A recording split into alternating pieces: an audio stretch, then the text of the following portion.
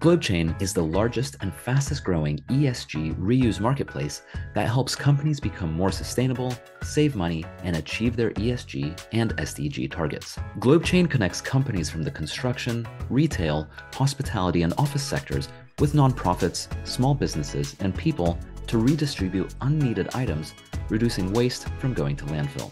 From fixtures and fittings going to thrift stores and being upcycled by fashion students, to construction material being reused to help build schools, items are requested super quickly and help generate impact to local communities. So far, GlobeChain has diverted over 58 million kilograms of items from landfill, and they've helped over 50 million people across the world, saving them 350 million pounds through reuse. Check them out at globechain.com.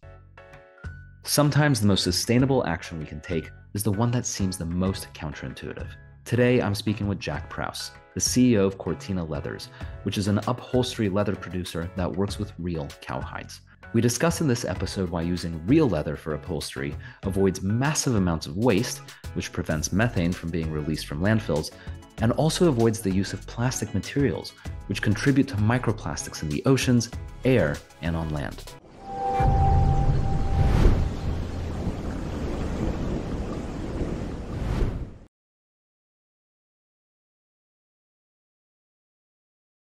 Hi, Jack. Thank you very much for joining me today. Great to have you on the show. Hi, Daniel. I'm very pleased to be on. Thank you very much for having me. Of course. And so, just to get started, kind of big picture, I'd love to hear basically almost like an elevator pitch of what exactly is Cortina Leathers. Sure, absolutely. Cortina Leathers, we're one of the premier suppliers of upholstery leather globally. We make about half of the leather ourselves. We finish it in Ohio, and the other half we buy finished in partnership with tanneries in Italy.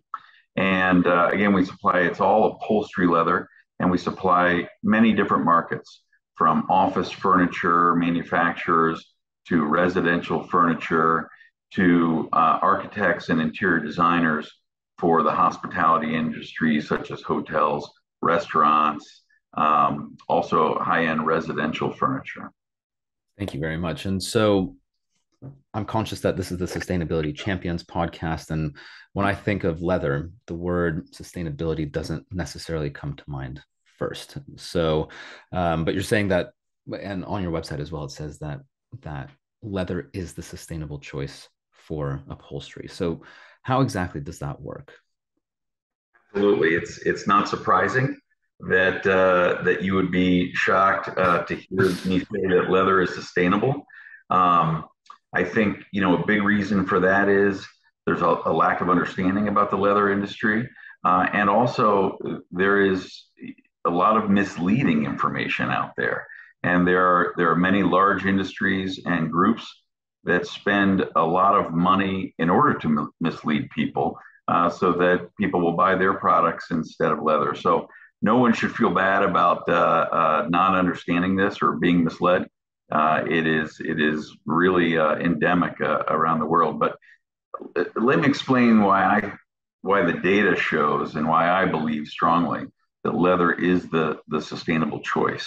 I think first of all, there are a lot of different definitions of sustainability, and I want to clarify what I mean. I'm using pretty much the dictionary definition of sustainability, which is that you can provide and use and manufacture a product now and for the foreseeable future, forever, without exhausting the supply. It has to be a renewable supply, and without destroying the planet in the process. And the second thing I will say in terms of leather being the sustainable choice is not that I'm claiming that leather has no impact on the environment or on the climate. It does. There's no question about that. But you have to sit on something. And I guess the question is, leather is the sustainable choice compared to what? And the vast majority of the products that are used, that people choose if they do not choose leather, are petroleum derived products. They're either vinyls, which are polyvinyl chloride, or they are called faux leathers, which are polyurethanes, and polyesters. And those are all derived by plastics. So if you compare the plastics to leather all the way through the life cycle, leather is the sustainable choice. Number one, looking at sourcing, it is renewable. That's a little difficult to argue because leather is a byproduct. It's an upcycled byproduct of the meat industry. And as long as people are going to eat meat, there will be a supply of leather. And leather is obviously a natural product that is grown on the cow. So it is renewable. It will not be exhausted. In comparison, petroleum it has a finite supply, and if we use it now, we'll run out eventually, and we won't have it for the future. The second step in the process is the manufacturing process. Leather certainly uses a lot of water to tan it, and uses chemicals. There's no question. But let me preface this for our whole conversation. I'm talking about modern industrial scale leather making for upholstery leather specifically. I'm not going to make claims about every tannery out there that might be in some country that doesn't have environmental regulations. Those people are not making leather for upholstery for industrial size. I'm talking about the leather industry that's supplying shoes, automobile upholstery, seating for offices, hotels, all the things that I mentioned for us, residential.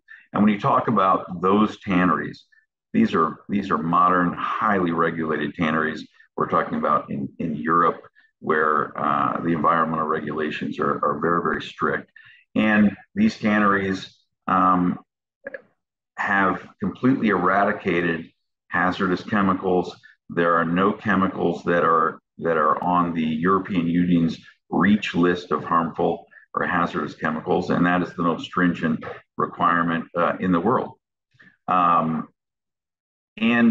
then the wastewater at the end is treated to such a degree that the water can be released directly into the municipal supply. It's treated down to the parts per billionth level. So it does have an impact, but it is a manageable impact. The water is recycled many, many times, and it's used before it's even released. And steps are being taken every day to decrease the carbon impact of those tanneries. The alternative, again, is making plastics. So that is a highly chemically intensive process. It uses harsh chemicals that are absolutely on the REACH list. You're talking about volatile organic compounds. You're talking about plasticizers and phthalates. You're talking about other things with more letters in it than I can pronounce in the time we have provided. And some of that is released into the air. I'm sure there's treatment and things there, but we're not talking about it's either leather or nothing. It's leather or that. And it compares favorably. And then you look at the end of life. Leather is an organic product that biodegrades. Within 50 years, leather has returned completely to the earth. Alternatively, the number one cause of microplastics in the ocean are plastics used for textiles. And that is, plastics that are used for construction and materials in your building or office largely stay intact. But the way textiles are used and they're made, stretched into fibers and things like that, they can fray and break down into very small particles that end up in the oceans and last for, hundreds, if not thousands of years and are causing all of our problems. Or they sit in landfills forever. So, leather is the sustainable choice between those two. And done correctly by modern tanneries, leather can be made and used now and forever in a way that is in concert and friendly to our planet.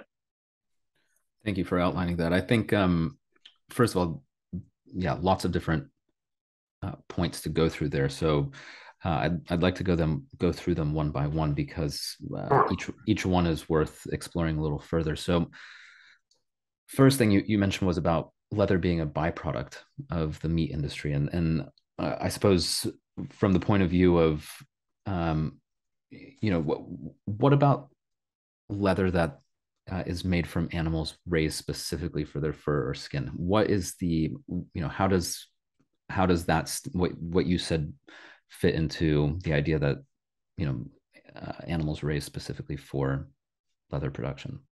Sure, absolutely. What I'm talking about again is upholstery leather, and upholstery leather comes 100% from cows. Technically, it comes from bovine, which includes cows, bulls, steers, heifers, and all the other names. But we'll just call it cows for simplicity sake. And no cow is raised for its hide or for its skin. Um, and the evidence of that is pretty clear. You don't have to be a rancher, but just to understand the economics, it takes about $1,200 to $1,500 to raise a cow in terms of providing water and food and veterinary care and all of those things. Typically, the hide is only worth between $10 and $30 maximum. So if anyone were raising a cow for its hide, they would quickly go bankrupt. It's really all about the meat. It's all about the meat industry. Mhm. A further evidence that just makes inherent clear sense is that right now between 20 and 30% of hides are not being used to make leather. They're just being disposed in landfills. And that's because of the growth of the plastics and the leather substitutes. And so if those ranchers were raising those cows for their hide, then they're seeing everything go to waste. So they're just not. It's really all about the meat. And then really the supply chain for leather, and again, I'm talking upholstery leather and industrial quantities, starts after that. And then your decision is, do I use this natural organic product to make a beautiful, long lasting product, or do I throw it in the landfill? We obviously believe that it's better to make a product. If you throw it in the landfill, not only will it just rot there, but then you have to make something else in order to sit on, and that's plastic. So we feel that the tanning industry is really unchanged from the earliest humans that hunted for food and then used the skins to make a shelter or their clothing and moccasins. It's really that same way. As long as people are eating meat, there will be a supply of leather and hides for leather. Now, to your question about animals that are raised for their skin, that does exist. Certainly, that is really contained to smaller items like high-end handbags or very expensive shoes or fur coats if you're talking about minks and things. Even if you look at things, handbags and shoes that look like they are made from a lizard or a snake or a ostrich or things, 95% of those are cow skins that are embossed to have that look. We make a lot of different leathers that look like alligators or lizards, but it's all again from the hides of cows raised for meat, embossed to look like those things. The exotics that are made in those high end shoes, absolutely. I don't know much about that industry, whether they use the meat or not, but I agree. I think they're raised for their skin. I've never bought a product with some sort of exotic skin on it. I wouldn't, and I don't agree with that practice. But that's not upholstery leather. Yeah. The number that you mentioned of 20 to 30%, the number you mentioned of 20 to 30% of hides are just being thrown away. Can you just talk a little bit more about that? Because that's a huge amount. Do you have any more stats around what that means or how that works, or I mean, what that even looks like? Sure. It is. It's a shame, really, for people in the leather industry. It's a bit depressing.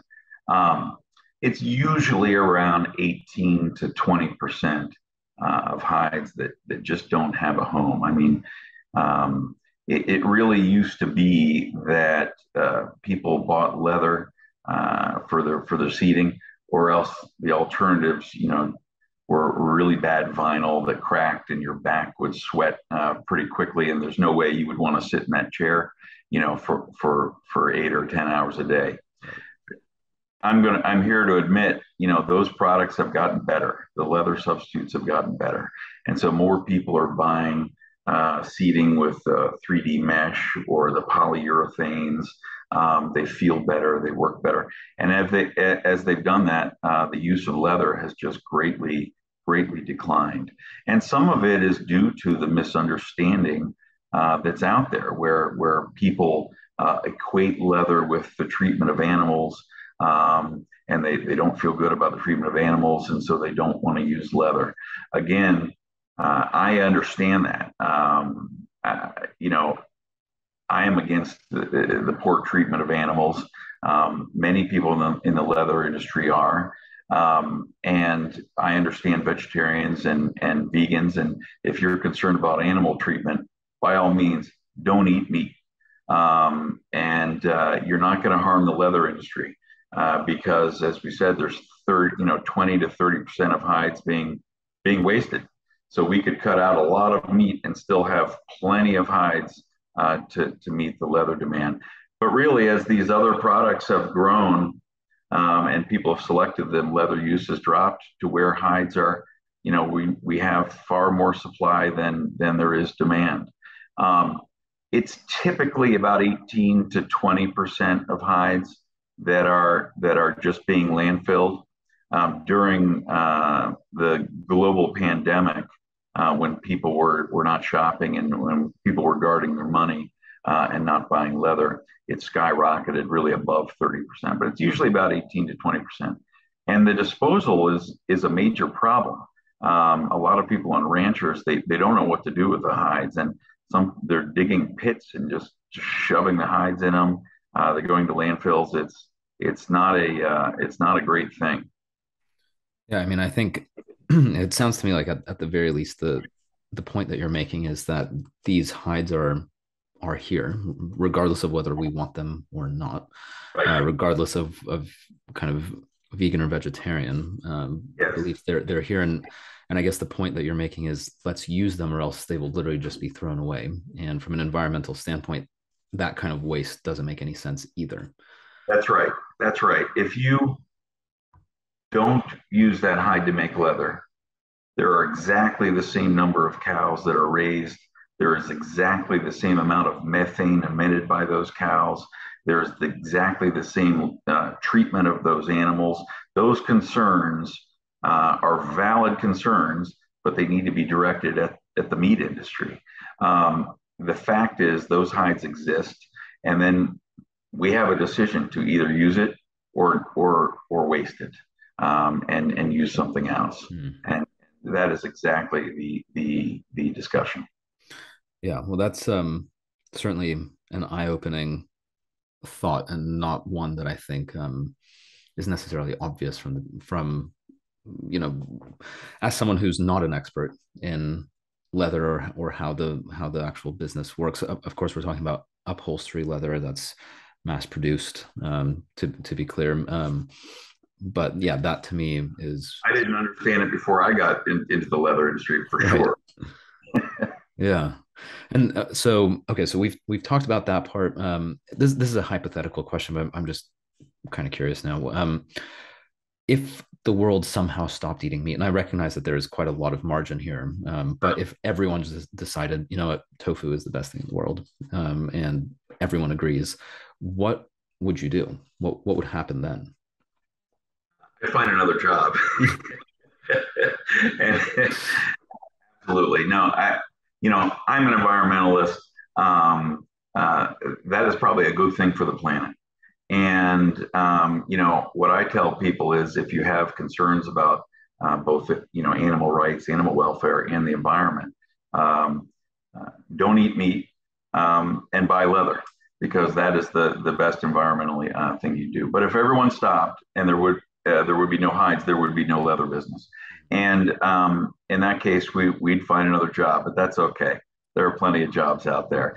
And what we have done recently is we've introduced a silicon product that I do feel has environmental benefits over the plastic. Silicon is a natural raw material that is the second most plentiful element in the planet Earth. Used to make glass and other things like that. And its processing and manufacturing is environmentally superior to the plastics. So we've launched a plastic. The other thing we're doing is we're looking and working closely with some people that are working on developing faux leathers that are based 100% on plant-based materials and are better than the leather alternatives that are now. And I am very hopeful because there are advancements in these products that in the next year or two there will be good alternatives to leather, and we're going to have them. We're going to focus on those products. So hopefully we will have grown into those markets before leather completely goes away, and we'll be able to continue. But otherwise, we'll all go find another job. Well, that's I think that's the answer. To me, that makes a lot of sense because yeah, it demonstrates, I think, that you're really in it for the right reasons of making sure that a good product doesn't go to waste. And yeah, I think it's clear that this is something that is just available. And so we should take advantage of the fact that it's here. Otherwise, it's just going to go sit in the landfill. And that's a shame for multiple reasons. Right. At the beginning, you outlined several things. So we kind of just talked about the first one about byproduct of the meat industry. The second part was the tanning process. So the tanning process is, like you said, it's quite a water and chemically driven process. So, but you're saying that actually the way it's done is not as bad for the environment as perhaps one would assume. Correct. If you look at all the popular images and discussions of tanning, they frequently show, large vats of colored material in the ground and people and children walking around barefoot on the edges and pulling hides in and out. That is not modern tanning. Picture instead the tannery we work with in Germany that is just so sustainably focused. Every year they're looking to drive down their carbon footprint, and they recycle and reuse everything generated. One of the steps in the process, for example, is shaving the leather down to the thickness that can be used for upholstery, and they take those shavings and they burn them, and it provides heat to about half the town. So they're constantly looking for ways to recycle. They're now able to treat the water and reuse it many times before anything is released out. And the chemicals that are used are constantly being refined and substituted for less hazardous and less harmful chemicals. And we're finding ways to decrease the amount of water and the amount of chemicals used. I think, the great example is, back in the day, 60s and 70s, the chrome was used for the tanning, and it was hexavalent chrome, which was found to be a carcinogen. And when many people think of leather tanning, they go back to some of the movies and things that you've seen where people lived near an old tannery and had medical issues because of that. That the use of chrome 6 hexavalent chrome was abandoned in the 80s, and that's just not used anymore. And that kind of advancement and improvements cut across everything. We found recently that by very tightly monitoring the pH of the solutions and the temperature of the water used in the tanning process, we're able to greatly reduce the amount of chemicals that are not taken up into the hide and therefore are left in the wastewater. I mean, the idea is to get these things which are liquors and things into the hide. It's what provides the hide its flexibility and the properties that you need. You don't want it left over in the water. You want it all to go into the hide, and we're finding better and better ways to do that. So the wastewater is cleaner and cleaner, and then the amount of chemicals needed is less and less. So that's really what the tanneries are focused on, and it is, it's a process, absolutely, but it's one that's getting better every day and can be used sustainably.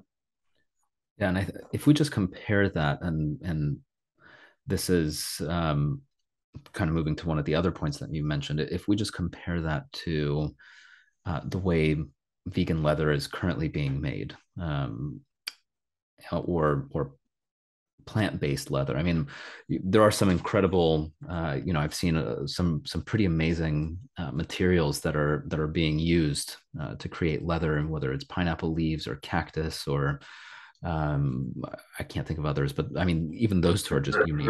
There's an apple skin. Right. I've seen that one, or I believe even oranges, maybe. Yeah. Uh, Yes. yeah. So, I mean, well, the way it sounds to me when I hear pineapple leaves or oranges or apples or any of these things is, I think, okay, you gather a bunch of, let's say, apple skin from, like, you juice a bunch of apples, there's a bunch of apple skins left over, we take those and magically turn it into leather. And it's literally like, if I'm not going to be wearing an apple skin leather jacket, I may as well just eat it. And maybe in the summer, that's what I do before I buy a new one for the fall. So how true is that process of this? And you just said it yourself, you're working on 100% plant-based material, but you're saying it's not actually 100% plant-based usually. Unfortunately, it's not. So don't eat your jacket yet. Um, uh, the goal is very good, and anytime you're substituting a man-made product for a natural product, and the apple skins, like a hide, are a byproduct of the apple industry. They're just there. Let's use them. Right. That is a laudable goal, and an advancement in environmental sustainability. But unfortunately, nobody has been able to figure out how to use these plant-based products solely to make a product that'll work. And what I mean by that is apple skins, or and let me just separate in that there's sort of a first generation of items that they take an organic product and it sort of gets mashed up into a pulp. But the problem is that pulp doesn't have strength. I mean, what makes a textile, what makes leather something that has been used for 15,000 years and still is used today is you have this unique fibrous celluloid structure that allows both flexibility and strength. It can be used in anything from, the Roman legions used it to stop arrows and as armor. It can be that strong, or it can be as soft as a leather glove, for example. It's that fibrous structure that you need, and the pulpy material of whatever it is, oranges or apples or anything, it just doesn't have that strength. So what they have to do is it's in most cases, and I mean vast majority of cases, it's a layer of polyurethane and polyester, and then the organic material is layered on top of that.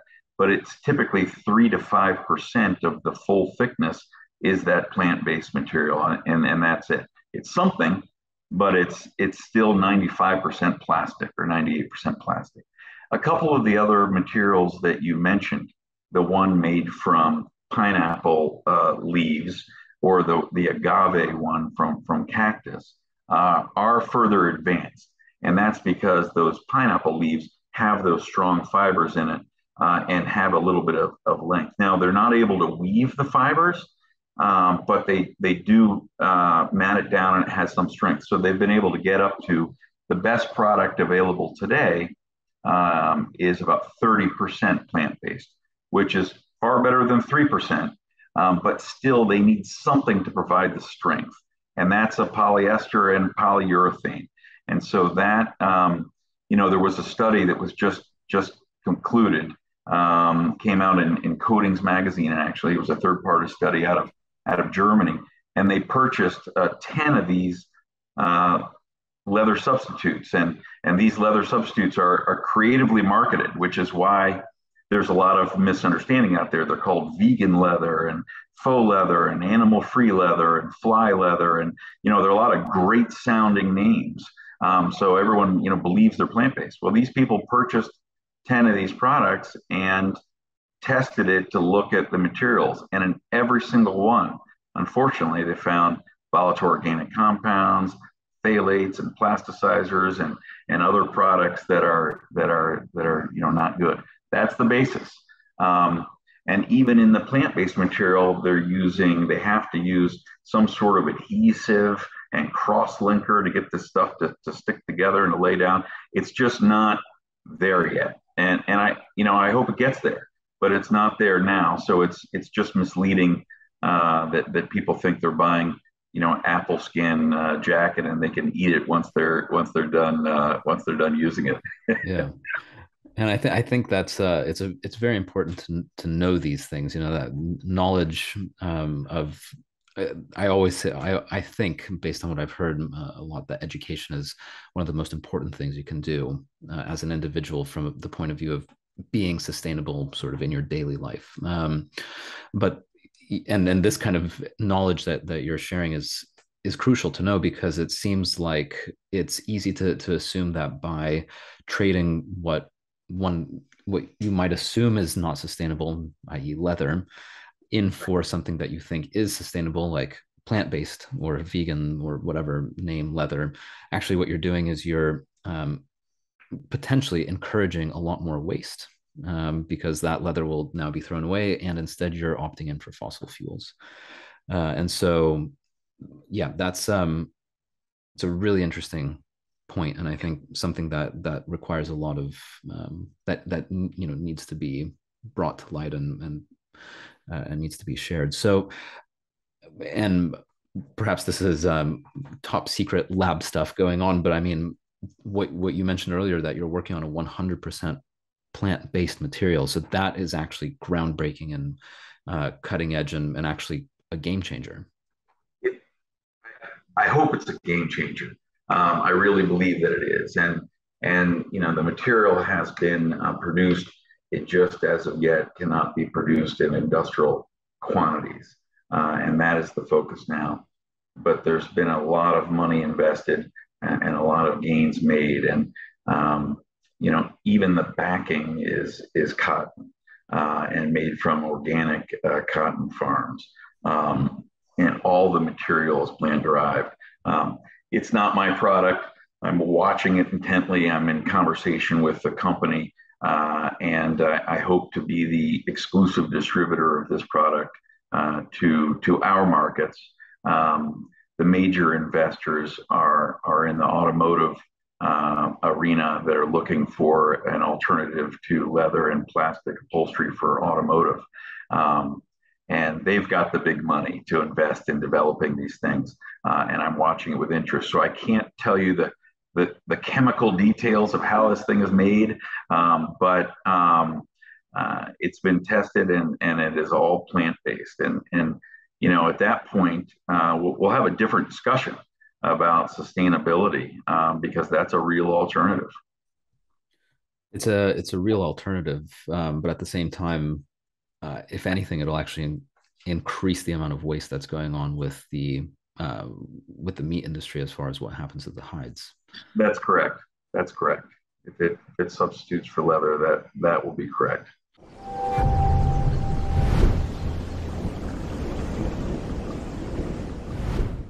Out of curiosity, what was the moment, if there was one, when you realized that actually the leather industry is where I wanted to be, and where you wanted to be, and that this is what you wanted to do? I actually fell in love with it immediately. On the day I was interviewing for the position, actually, we went out into the plant, and um, just the feel of the leather, the smell of it, the fact that every single piece of leather is unique.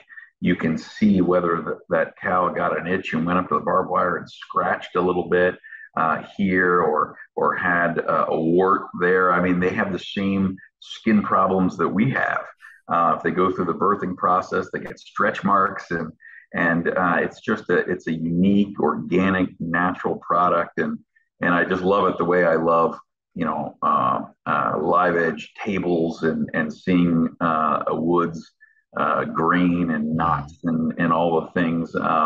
It just was attracted to me right away. It's a product that you have to feel and touch and pull, and the fact that it ages over time, and I had some of the same concerns about animal welfare and environmental issues when I went into it as well. And so I asked a lot of questions. And one of the other things that we haven't touched on today that helped me, convince me that it was the right thing to be doing is just how long leather lasts. We make leather for commercial airlines, and you talk about a seat. That is a seat that gets the most wear and tear of any seat out there, even more than a task chair at your desk where you sit in 8 hours a day. An airline seat, somebody is in that chair from 5 a.m. until 1 a.m. the next morning, and you're eating and drinking, and people are sitting down in jeans and squirming around. I mean, they're very abrasive. They use pens on them, and leather. We have leather that's out there that is 18 years old on these airlines, being used every day. If they use a fabric, they typically have to reupholster it every 6 months. And if they use a polyurethane, it's about every 2 years. So that's another aspect you need to think about, is the amount of sourcing. You're buying the polyester, or polyurethane, 8 times in the time that you're supplying one leather sheath. And you see the leather that's that old, and it just gets more beautiful over time. It ages gracefully. Leather will pick up your hand oils. If you see an old, if you picture I don't know, a country club or cigar bar, or an old legal office from the 1900s, and the leather chair has, darkened on the arms where people's hand oils are rubbed into it. It just gets more beautiful, over time. And so I just fell in love with leather right away. Yeah, it's a good point, and I think the point of and I can see the uniqueness that you're referring to, and I think it's a good point in terms of how long does the product last. That's equally important in terms of the life cycle, and yeah, we didn't really touch on it, but that also reduces the amount of waste, because reupholstering, I mean, if you think about the number of seats in a large plane, that's a lot of material that has to be thrown out every 2 years. Right. And then you have to create it again using more fossil fuels. Right. Right. So that makes a lot of sense. One question that I'm really interested in knowing. So I can really see myself being convinced that using leather is the sustainable option, and a better option than using something that's made out of plastic and fossil fuels. So how would I go about making sure that if I do buy leather, that it actually is the type of leather that you're talking about, where it's a byproduct of the meat industry, it's otherwise going to be thrown away, and I'm actually supporting the use of a product. I'm supporting something that's being used rather than thrown away. Great question. That's a great question. And really, this is an area where the leather industry is only recently really trying to improve in and to make gains.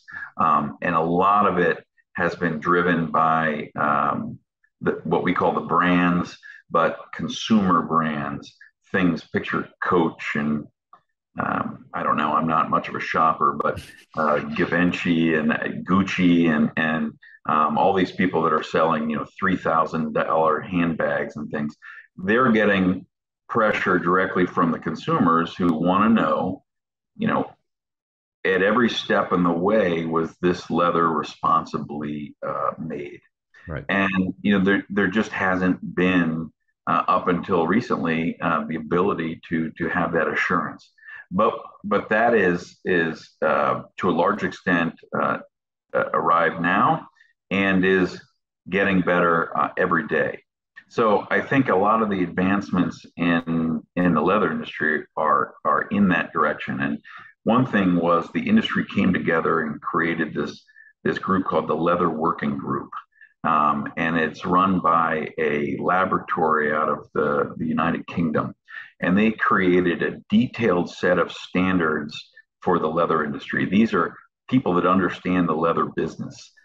There are a lot of certifications out there that test maybe the final product and things like that, but this is going into the process. What these people do is they come in and they do an intensive week-long audit, a team of 5 people of the tannery, and each person that does the audit is an expert in one area of it. It can be the chemicals that are being used, the temperature, the pressure, the wastewater treatment, any of those things, air quality, and they go through every step of the tannery and make sure that they're using the modern best practices. And then there's a new standard that's been created for environmental sustainability, and they come back every year or 2 years or 3 years, I can't remember which, and they measure, and you have to have reduced your carbon footprint all time. It's a continuous improvement process. So the Leather Working Group then certifies tanneries to either silver, gold. I think maybe there's a bronze level, but gold is the best. And so people can ask and see, is the tannery I'm getting this leather from Leather Working Group Gold certified? And that then, if it is, then and can trust that it's made in a very responsible way using the best possible environmental practices. We are not a tannery. We are a finishing house, so we get the leather. It's been tanned, but it's unfinished, and then we apply the waxes and oils and dyes and protectants on top of it. But our commitment was to only do business with tanneries that are gold certified by the Leather Working Group. And we've moved our supply around to ensure that that is the case. So that's one way that people can make sure they're supporting responsible tanners that are doing the right thing. Another way that we're really making advancement in now is traceability. And people want to know not just that the leather was tanned correctly, but that, for example, the cow was raised in a humane way, and very specifically not raised in area where the rainforest was cut down or burned down in order to create cattle grazing land. And until very recently, there's been no way to tell that. But because of the pressure of some of these brands and some of the automakers who are buying the big volume, that now is happening. So some of the largest providers, some of the largest players in the meat industry, particularly in Brazil, are now instituting practices to ensure that they can certify not one cow was raised on rainforest land, and they can certify that through. The other thing they've developed is a way to add a DNA dye into the water at the first step of tanning, and that stays all the way through and can be measured literally on the purse or briefcase that you buy. Wow. And then that this hide came from a responsible cattle raiser, and the animal is humanely treated, and that's certified all the way through. It can't be mixed in at one step of the process, like at a feedlot when everyone was thrown together. And you can trace all the way through. So those are some of the advancements the DNA tracing is not widely used yet, but the practices in the meat industry to certify that the cattle was not raised on rainforest land, those steps have gone a long way. JBS, who is the largest meat company in the world and supplies a huge number of hides, they're based in Brazil, but they're the second largest meat company in the United States as well. They're global, huge company. They've invested in satellites so they can actually watch the places where they get their cattle is raised and make sure that the farmers are not cutting down additional rainforest. Wow. So people have felt the pressure finally, and I would encourage folks to put additional pressure on the meat industry to make sure that their practices are responsible. I think that's a perfectly valid thing to do. Yeah, and I think that, and going back to what we started with, it's about the meat industry, not the leather industry, right? So uh, it really does come down to how the cows are raised for meat, and Right. everything else just follows from that. Specifically, the hides and the leather that comes from it. So yeah, I think the technological advancement, people who are making um, decisions on a daily basis and voting with their wallets and purses and whatever else they use to pay for things, Apple Watches. Those are uh, that's where these kind of big decisions are made. And yeah, sometimes it seems like when you pay for something, you don't make a big difference, but actually you Right. really do. Right. Also, just for people to give them some confidence. I'll, the large companies that we supply. Just picture some of the people in the office furniture business, whether it's Steelcase or Hayworth or Kimball or All Steel, Gunlock. All of these companies have very strong sustainability and environmental requirements, and they're looking and they are testing our leather every year. They're ensuring that the leather is Leather Working Group Gold certified. Um, and we have to comply and they have to comply with LEED standards. So, we test our leather. Our leather is certified that there are no off gases, there are no volatile organic compounds. We have changed our leather finishing techniques and eliminated all solvents. All of our treatments are 100% water based.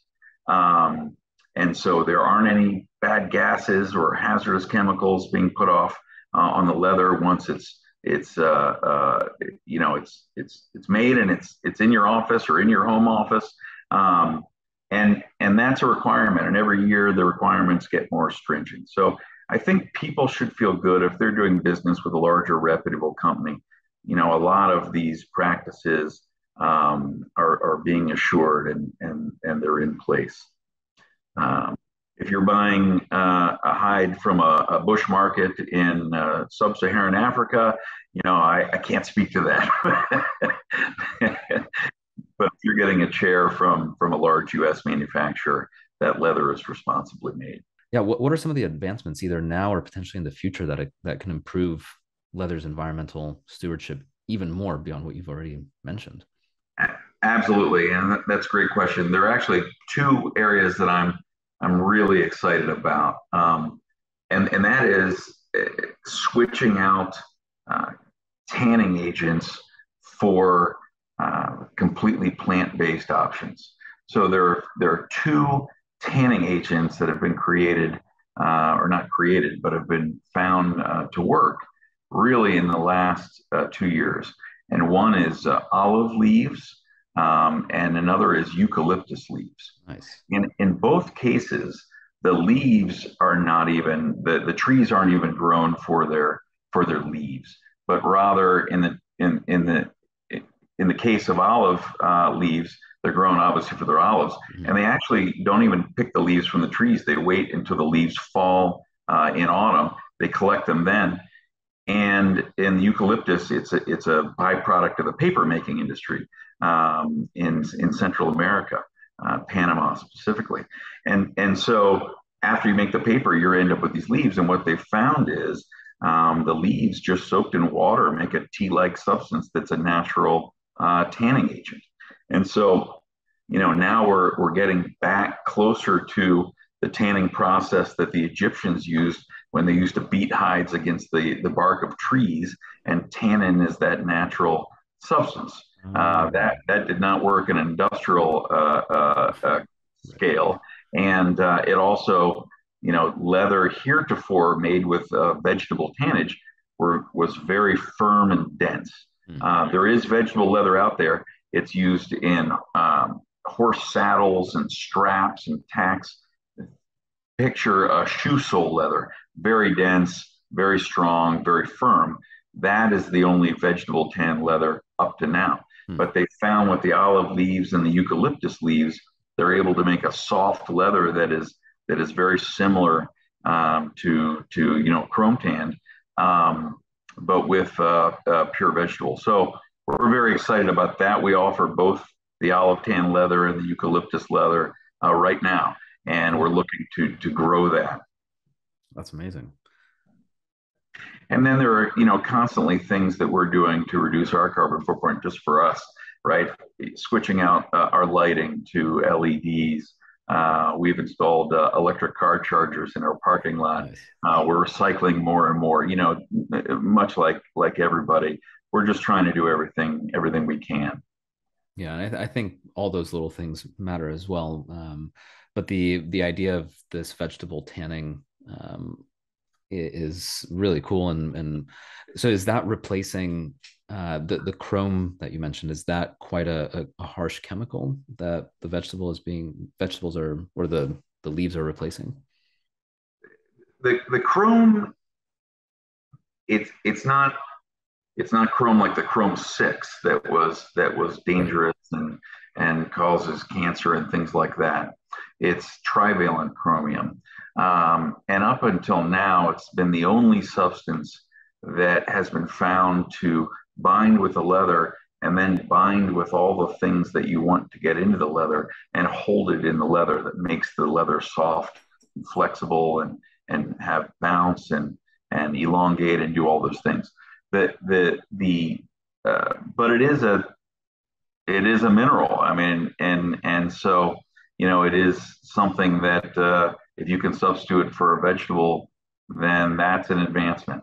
I Hmm. mean, the good news about chrome is that you're able to remove it in the wastewater treatment process, so it's not being released out into the environment, and it doesn't turn into the chrome 6 anymore. It stays in the chrome 3 form. But anytime you can reduce a chemical that you're using and substitute it for something that is right now being wasted, like eucalyptus leaves and olive leaves, that is an advancement. Absolutely. And so, uh, where can people learn more about Cortina Leathers, or even try the product? I mean, how would they know if they're buying some form of furniture that this leather is from Cortina?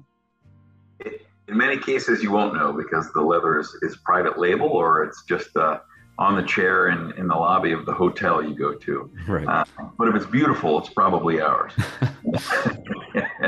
No, there are a lot out there, but absolutely, if anyone wants to learn more about us and see the leathers, the best thing to do is come to our website, which is Cortina Leathers with an S .com, Cortina leathers with an S.com. Excellent. Well, Jack, thank you so much for your time and for going through all of this. I think it's fascinating and certainly a different way of looking at an industry that I think perhaps gets a lot of negative press, and it sounds like it may not be warranted. So, based on what you're saying, there's a lot of what you're doing is really important because you're reducing a substantial amount of waste that would otherwise just end up in landfill or yeah, who knows where. And it's really a way to encourage the circular economy in an industry, the meat industry, which is happening. Whether we like it or not, it is happening, and there are byproducts that can be used. And I suppose if we ever reach a time when no one's eating meat anymore, then it's a good thing that you're looking at that 100% plant-based leather, so you're ready for it.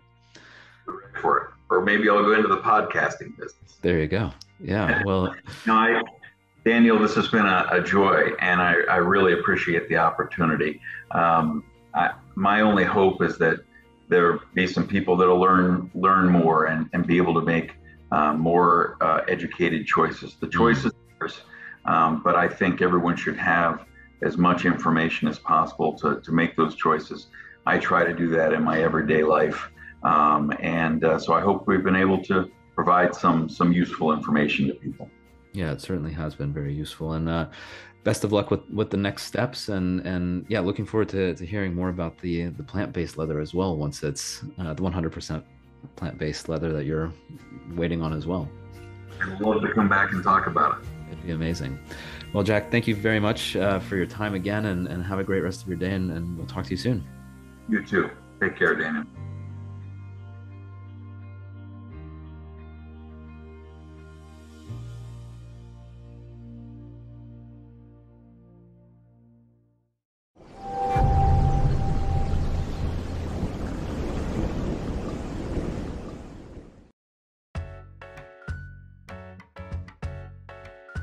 GlobeChain is the largest and fastest growing ESG reuse marketplace that helps companies become more sustainable, save money, and achieve their ESG and SDG targets. GlobeChain connects companies from the construction, retail, hospitality, and office sectors with nonprofits, small businesses, and people to redistribute unneeded items, reducing waste from going to landfill.